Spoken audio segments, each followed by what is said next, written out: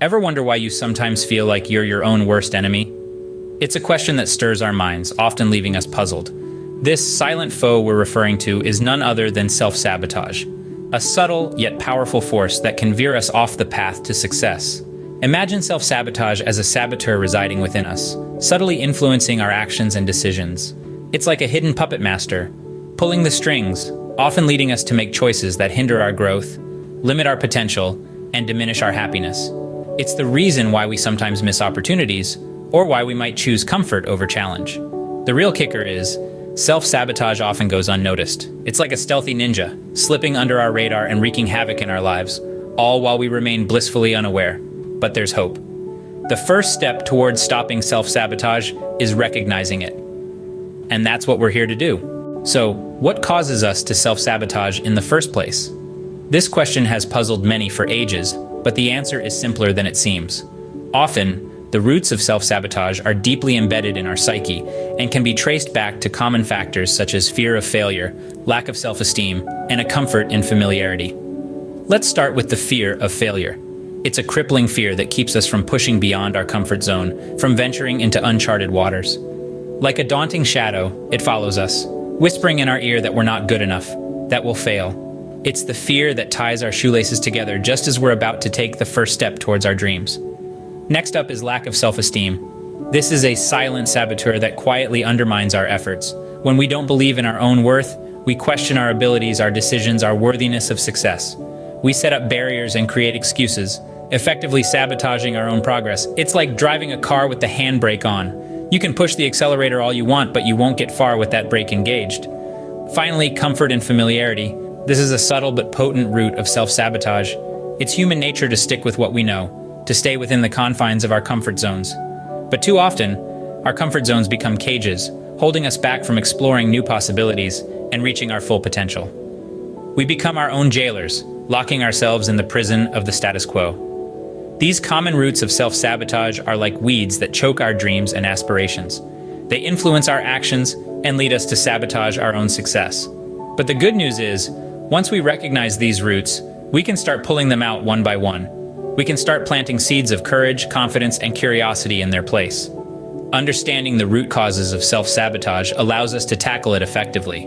It's like shining a torch into the dark corners of our minds, illuminating the shadows where these saboteurs hide. So let's continue this journey of self-discovery and self-improvement together. But how do we know when we're self-sabotaging, you might ask? Well, let's paint a picture with some common examples of self-sabotage behaviors. Imagine you've got a big project due in a week. Instead of breaking it down into manageable tasks and starting early, you find yourself binge-watching the latest season of your favorite show, promising to start on it tomorrow. This, my friends, is a classic case of procrastination, a telltale sign of self-sabotage. Or consider this scenario. You've had a rough day, and instead of dealing with your feelings, you reach for a tub of ice cream or a bottle of wine to numb the discomfort. This is an example of self-medication, another common self-sabotage behavior. And let's not forget about negative self-talk. We've all been there, those moments when you tell yourself, "I'm not good enough," or "I'll never be able to do this." This kind of self-deprecating dialogue is not only harmful, but also a clear indicator of self-sabotage. Now I know what you're thinking, but these are just everyday behaviors. We all procrastinate or indulge ourselves now and then, don't we? And you're right, we all do these things from time to time. But it's when these behaviors become a pattern, when they start to interfere with our goals and well-being, that they cross into the realm of self-sabotage. Self-sabotage is sneaky. It wears many masks and often flies under the radar, disguised as harmless habits or temporary indulgences. But make no mistake about it, these behaviors can have a profound impact on our lives, holding us back from reaching our full potential.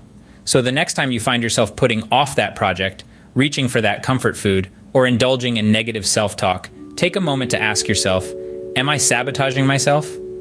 Recognizing these signs is crucial in putting a stop to self-sabotage. Now that we've recognized the problem, how do we go about fixing it? Well, the first strategy is to set realistic goals. It's easy to sabotage ourselves when we set goals that are too ambitious or vague. Instead, aim for small, achievable goals. Think of it as taking baby steps towards a bigger goal. For example, if you're aiming to write a book, start by setting a goal to write a page a day.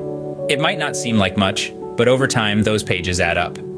Next, practice self-care. This isn't just about bubble baths and face masks. though those can certainly be part of it.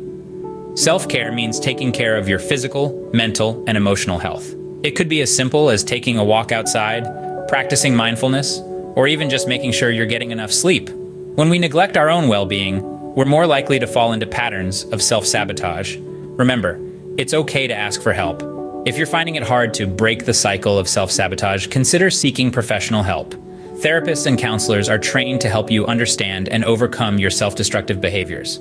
They can provide you with tools and strategies to help you manage your self-sabotage. Lastly, be patient with yourself. Overcoming self-sabotage isn't something that happens overnight.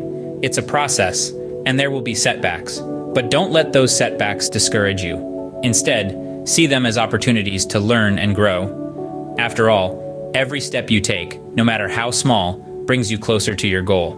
With these strategies, you're not just fighting self-sabotage, but also building a foundation for a healthier, happier life. You're learning to value yourself, to believe in your abilities, and to take control of your own destiny. With the right tools and mindset, overcoming self-sabotage is entirely within your grasp. Overcoming self-sabotage isn't a one-time event, it's a journey. A journey that's not a straight path, but rather a winding road with peaks and valleys, twists and turns. It's a journey that requires patience, persistence, and a fair amount of resilience. Patience is essential because change doesn't happen overnight. You've spent years, perhaps even decades, cultivating the habits and thought patterns that lead to self-sabotage. You can't expect to undo all that in an instant. It's like turning a ship around in the ocean. It takes time and effort, but with patience, you'll slowly but surely change course. And then there's persistence. Persistence is what keeps you going when the going gets tough. It's what pushes you to keep trying, to keep learning, to keep growing, even when you stumble, especially when you stumble. Because stumbling isn't a sign of failure. It's a sign that you're pushing your boundaries, that you're stepping out of your comfort zone, that you're trying something new. And every time you stumble, you learn something valuable that helps you on your journey. Don't be disheartened by setbacks. They're not a sign of failure, but rather a sign of progress.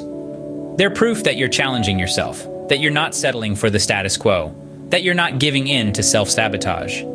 Every setback is an opportunity to learn, to grow, to become stronger and more resilient. And resilience, that's the key. Resilience is what allows you to bounce back from setbacks, to pick yourself up when you stumble, to keep going even when the road ahead seems daunting. It's what turns setbacks into stepping stones, stumbling blocks into building blocks. So be patient with yourself, be persistent in your efforts, learn from your setbacks, build your resilience, and most importantly, celebrate every step you take forward, no matter how small. Because every step forward, every tiny victory, every moment of growth is a victory against self-sabotage. Remember, every step forward, no matter how small, is a victory against self-sabotage. Self-sabotage can be a tricky foe, but it's one you can conquer. We've delved into the depths of this internal adversary, peeling back the layers to understand its roots. We've identified the signs, those subtle hints that we may be our own worst enemy. But most importantly, we've armed ourselves with strategies to overcome this self-inflicted hindrance to our success. Remember, recognition is the first step. Acknowledge that self-sabotage exists, and it's something we all grapple with. Understand its origins. Know that it's often rooted in fear and self-doubt. And finally, apply the strategies we've discussed. Use self-awareness, positive affirmations, and goal setting to gradually chip away at the self-sabotaging habits. We're all on this journey together, and it's a journey of constant growth and self-improvement. Help us reach more people by liking, sharing, and subscribing to our channel. Together, we can beat self-sabotage and achieve our full potential.